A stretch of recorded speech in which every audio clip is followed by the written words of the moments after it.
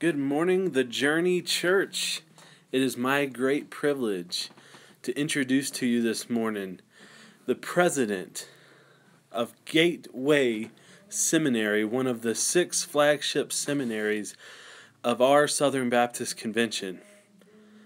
It is such a privilege to introduce a man who has spent a lifetime developing his own and developing others' leadership, pastors and pastoring himself, teaching and teaching teachers how to teach even more effectively. And in that has written several books, and today we have the great privilege to hear him expound on one of his books, Is God Calling Me?